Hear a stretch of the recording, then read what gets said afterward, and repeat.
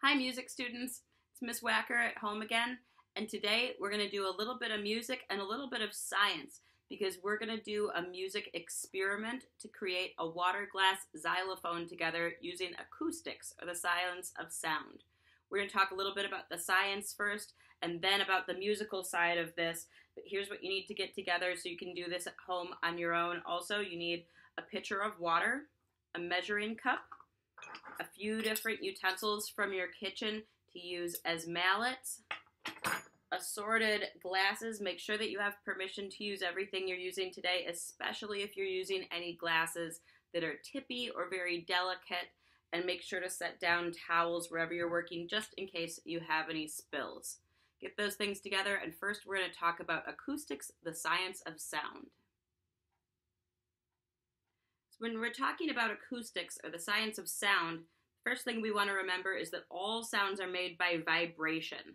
So if I take something that I'm going to use as my mallet, like a spoon today, the first thing I want to do is listen to the sounds of all the glasses that I might use before I put any water in at all. All these glasses are empty, and think right now, make a prediction. Do you think they'll all sound the same, or they'll all sound different?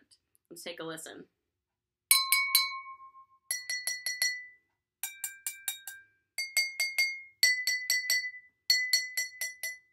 Some sound the same and some sound different. So first, for our experiment, I'm going to take out the ones that sound different. I'm going to use these three. I'm going to work with glasses that sound pretty much the same. It doesn't necessarily mean they'll be the same if they're the same size of glass, because of the thickness of the glass and how tall they are. They're going to make different sounds based on how the vibration of air travels through that empty glass. So we're going to work with these three, and first I'm going to see what happens if I add the same amount of water to all of these. Will they still sound the same? Make a prediction and join me and see what does it sound like if I add about a half a cup of water to each one.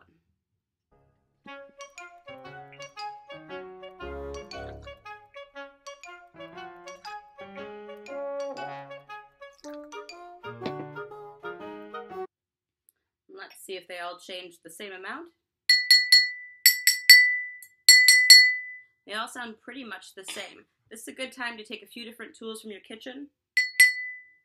Metal sounds about the same, or a wooden spoon, and see how that changes the sound. Pick the tool that you like the best and go on to add some different amounts of water to the cups to see how they change. I'm going to leave just 1/2 a cup in this cup, and I'm going to add a full cup, and I add another full cup to this one to make these each a half, a full, and 1.5 cups each.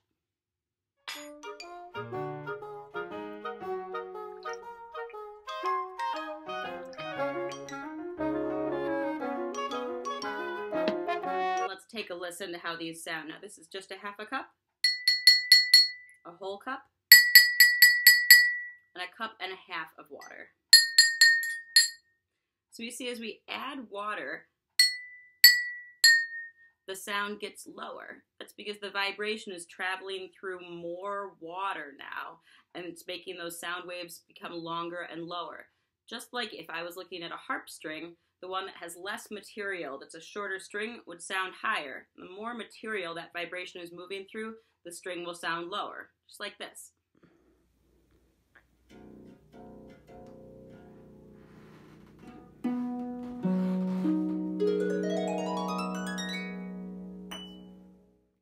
Now I'm going to give you a musical challenge for the second part of this experiment.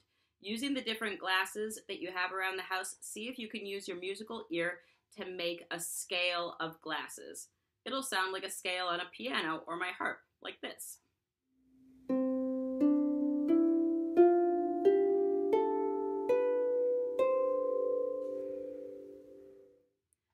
Once you have a scale or a group of notes put together, you can use your water glass xylophone to make up a song of your own or play a song that you already know. Let's see if we can do it. Now, it definitely took some time and some experimenting, but using different glasses from around the house and different amounts of water, I've been able to make my musical water glass xylophone that sounds like the musical scale, just like this.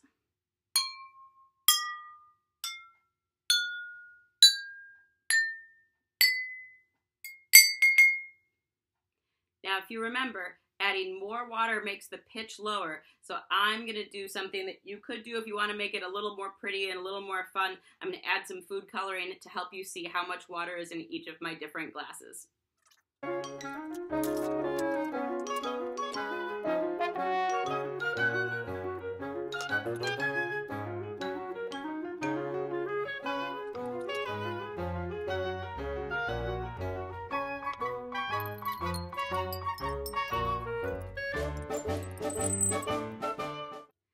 Now, as you can see, there's actually no water in my last glass. That one is empty to be the highest dough. In my lowest dough, I had to find a bigger, larger shape to make the vibration correct. Now, I can see if I can make up a song of my own. This.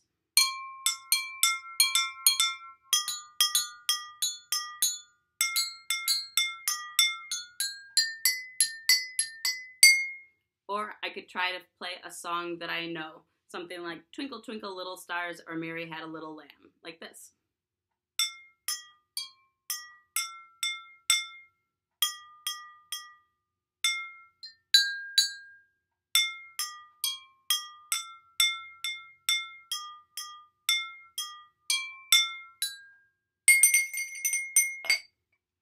Now, I would absolutely love to see some Waterglass xylophones that you've made, some songs you've created at home. Involve brothers and sisters, involve the whole family, and make a video or a picture and send it to me at cwacker@augprep.org. I would love to see your musical scientific experiment, and I hope you have fun playing with your Waterglass xylophone.